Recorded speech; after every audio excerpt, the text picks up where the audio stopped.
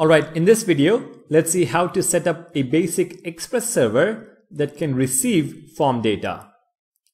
I'm going to create a new folder called server, which contains the server code. Here, I'm going to initialize a new package.json file. So right click, open in command prompt, and run the command npm init-yes. Next, let's install the dependencies. npm install --save express body parser and cors. Express is our web server, body parser is the middleware to handle form data, and cors is a package to make requests across different ports.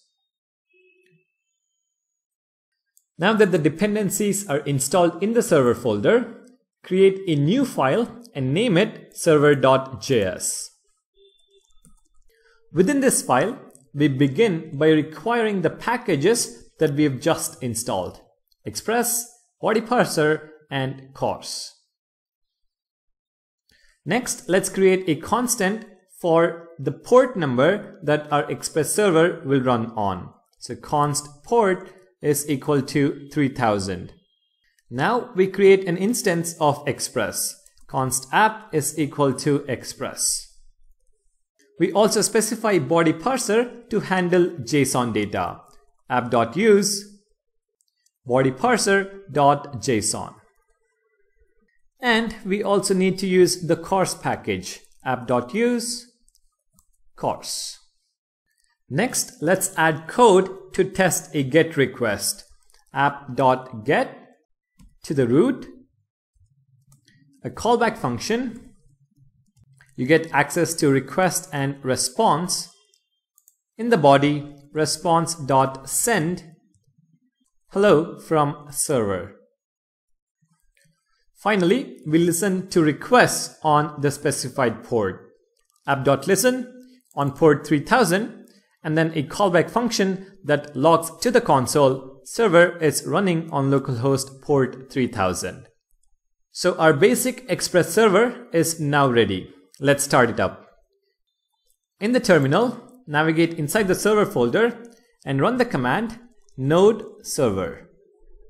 You should see the message server running on localhost port 3000, which implies the Express server is up and ready for requests.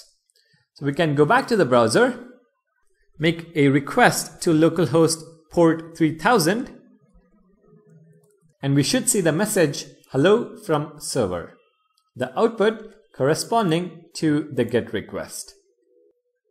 Alright, so our Express server is now working. Next, let's add an endpoint to which our Angular application will post the form data to. So app.post, the endpoint is /enroll.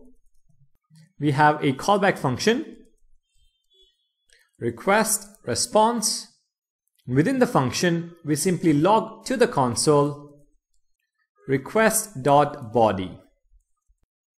The request body contains the user data that was submitted by the Angular application.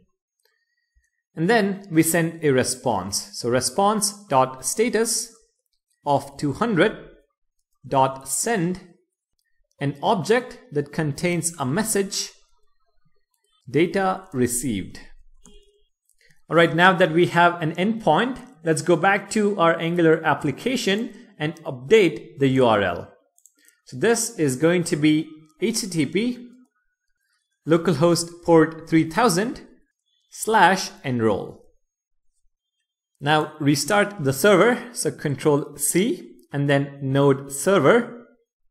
Go back to the browser, select a topic and click on submit. You can see the response in the console, success, and the message is data received. And when I go back to the terminal in VS Code, you can see that the user object is being logged. The data has been posted to the server from our Angular application.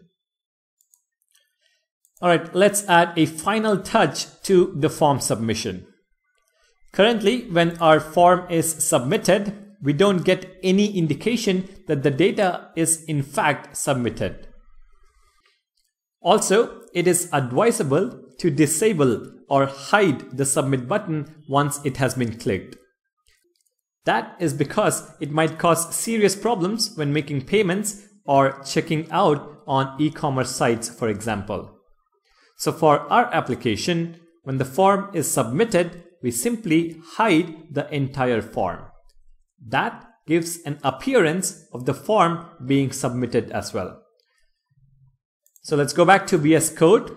In app.component.ts, I'm going to add a new property, submitted, and this is going to be set to false initially. And in the onSubmit method, we set it to true. This dot submitted is equal to true.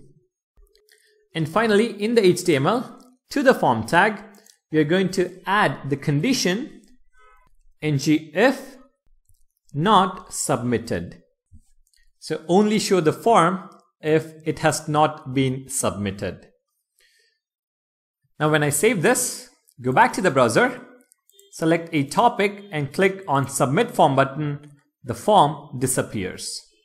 Not the best indication, but I will leave this to your imagination. Alright then, we have successfully posted our form data to the server. Thank you guys for watching. Don't forget to subscribe. I'll see you guys in the next video.